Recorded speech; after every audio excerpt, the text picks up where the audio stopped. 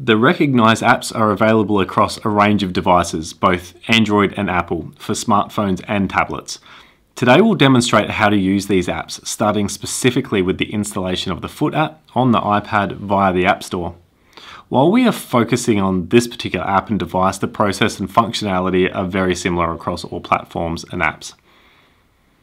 Here in the search function, by typing the word Recognise, you'll find 6 different options to choose from: hand, foot, back, knee, shoulder, and neck. Choose the app that's relevant to your knees.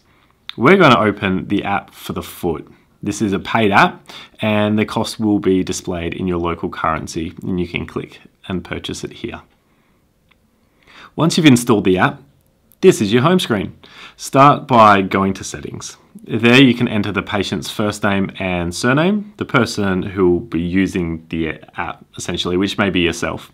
And if you are using this in conjunction with a clinician, you can enter their email address here. This will allow you to share your results with your clinician quickly, which we will discuss later in the video. You have an opportunity to set up your quick test, which allows a quick retest of a standardized test that you can come back to and monitor your progress. You'll see you have an option of the type of images to be tested on. We recommend starting with basic images.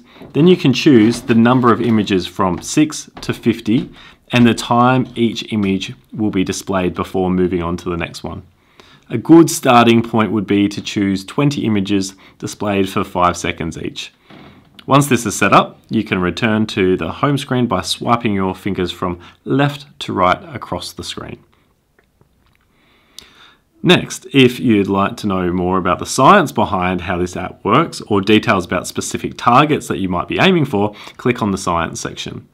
There's a wealth of information on graded motor imagery, including an explanation of stage 1, which is this app we're using, also known as left-right discrimination, and a brief overview of stages 2 and 3.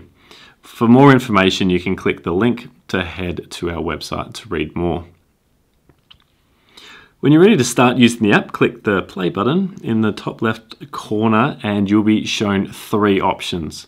The first is the left-right discrimination and the other 2 are games. Let's start with left-right discrimination. Here is the quick test that you set up earlier. If you go into the quick test, you'll see that you can enter your pain level and it's already set to display the options you configured in settings just before. If we go back by swiping from left to right, you can look at the other types of modes. There's basic, vanilla, context, and abstract. Each gets progressively more challenging as you advance.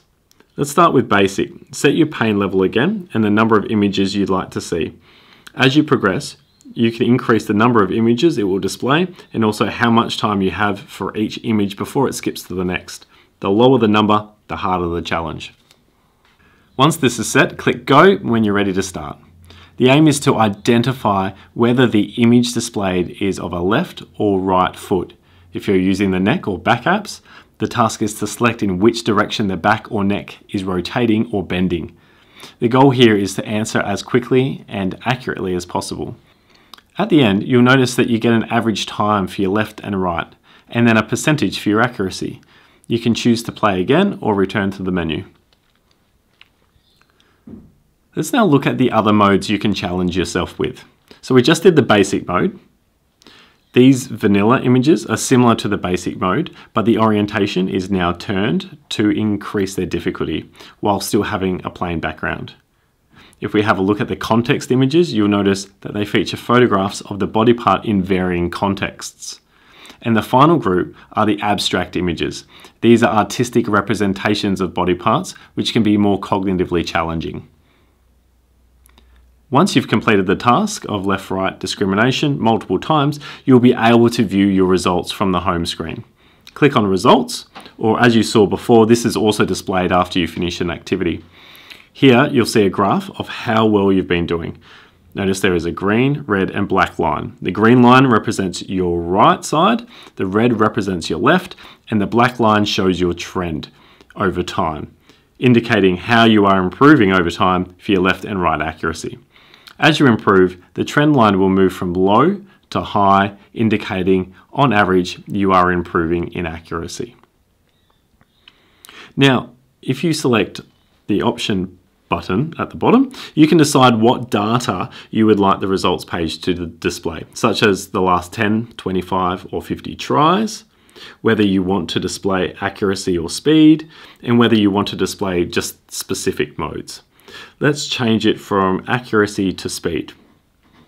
Now you can see my speed results in the graph.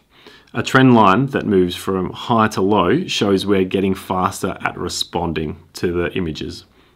The other two game options that I mentioned before are memory and speed match games. If we look at memory, we have easy, medium, and hard levels.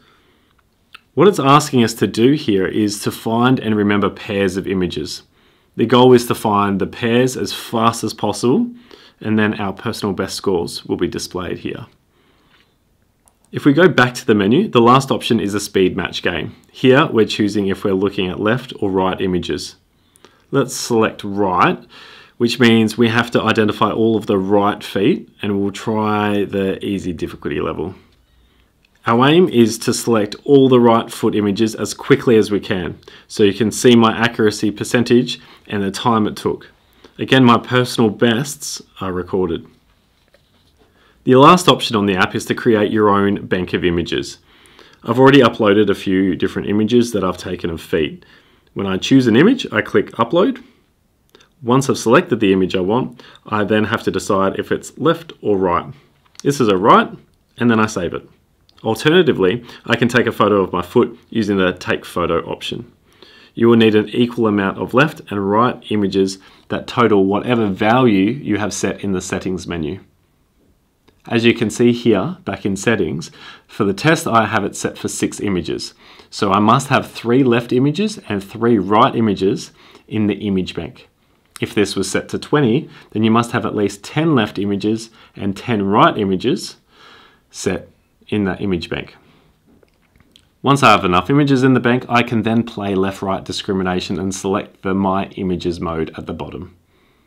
Finally, when you're ready to share your results with your clinician, click Results and Options at the bottom. Here you have an option to export all results. Click that. It will automatically open up an email address to your clinician with the information you provided earlier. You can change this email address if needed. If an email client doesn't automatically open up for you, you may have to set up your automatic email client on your phone first. Once this is done, hit send. Your clinician will then be able to help you interpret the results. And if they need any help themselves, direct them towards the graded Motor Imagery handbook. If you do find yourself stuck on a page and need to go back, try swiping from left to right. There isn't a back button on every page, so just try that first. So on that, we hope you find this app useful for your rehabilitation as many have in the past, and thank you for using the Recognise app.